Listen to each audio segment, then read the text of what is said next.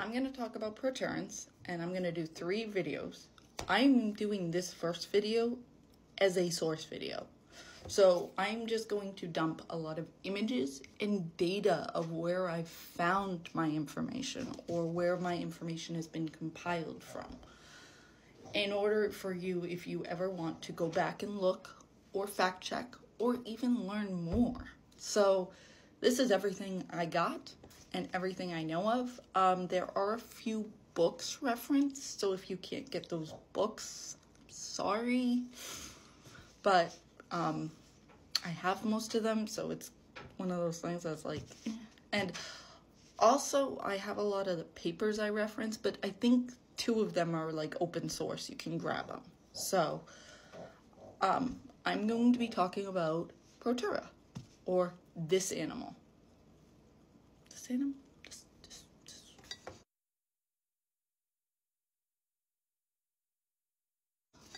That's called a conehead or a telsome tail, which I've already kind of had a rant. I don't even know what take this is, but I don't know anybody who's called it telsome tail, so I'm just exclusively gonna call them coneheads. Wow, brain. So first paper.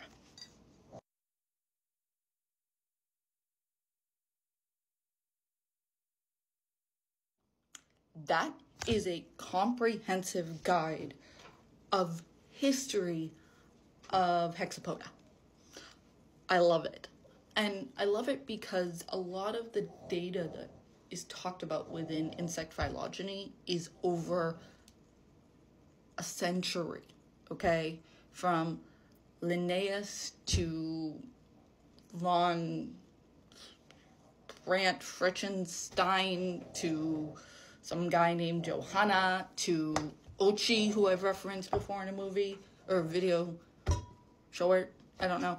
So there's a lot of data, and some of it's in like really old studies or annuals that were published. And so it's just a nice way to condense it. Like that paper condenses it in a way that you can go back and say, okay, who put this where? And this paper was really important because Protura actually used to be in several different orders or classes, and they kind of ripped it apart a couple times, but I couldn't find a reference of where it was ripped apart. Like, it's happened sometimes between the 1970s and 2000s, but he actually referenced who did it in that paper. So that was kind of nice because it was like, oh, I know where it came from now. Thank you. So that's a good paper.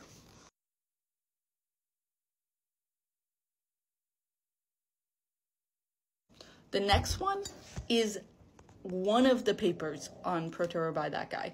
That guy is the Protura expert in academia. He's written multiple papers, so searching his name in Protura, you will find tons of things, so many things. So that's the guy you want to look for when you type into your searches. That guy, Protura, you got it. He's just the fact guy.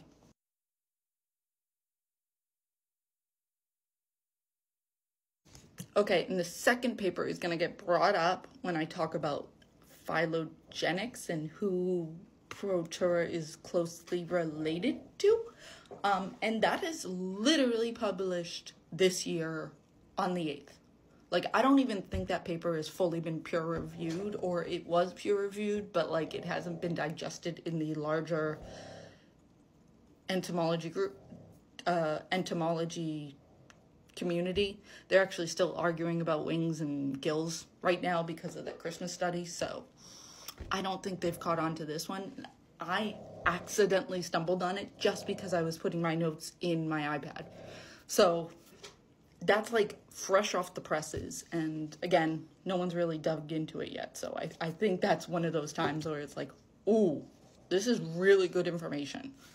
Like, really good information. Okay, so those are the studies I'm going to reference. Now I'm going to reference some websites and books. Okay? So for Websites, you want to go to the University of Florida's entomology and nematodes. They have a whole Protura page. North Carolina State University also has a whole hexapod phylogenetic thing, so they have a Protura page. Science Direct, you just have to type in Protura and you are going to get a ton of them. So you want to look at Koch's study, but I'll reference that in a minute. Then Tree of Life has a page, and Abugguide has a page. I rely less on those because I'm biased and I like the two university sites, but I also have all the studies, so I don't need to go to those too much.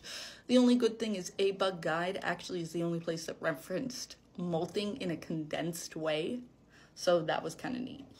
And then there's a blog. I'm going to put this blog picture up here. Okay?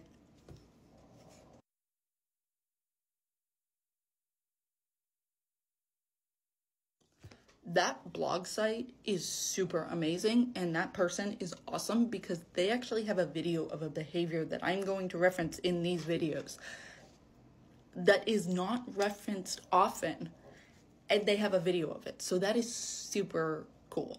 And I think you should watch it. So go to that blog, find Protura, and watch the video of the Telson pumping because that's freaking awesome. All right, now to the books.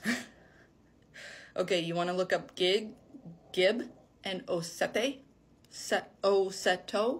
from 2020. You want to look up Koch 2009. I believe that is an insect like collection guide or something like that. So Gibbs and Koch are actual books. And both are referencing entomology and insect orders. Gullan Cranston 2000 also are one of the books you want to read. And then there are two older papers. Ross from 1982 and Wootton from 1984. Those papers, if you want to look at, like, read some of the more referenced once or twice behaviors or things, those are the papers you want to find it. So we went over some of the original classification. I haven't even touched any of the good stuff, but that's all my sources. Go to those. I'm now going to dump into the heavy stuff, so while I'm talking, I'm going to be referencing this. If you don't watch or read or do anything with this information that I'm giving you, that's where I got it. So there are definitely going to be points where I'm going to talk about Dew and Tihelka study. You won't know what I'm talking. Well, you might if I like say it right, but God knows which take I'm going to do, and I might not reference it fully. So that's your data. Here's your bibliography reference video.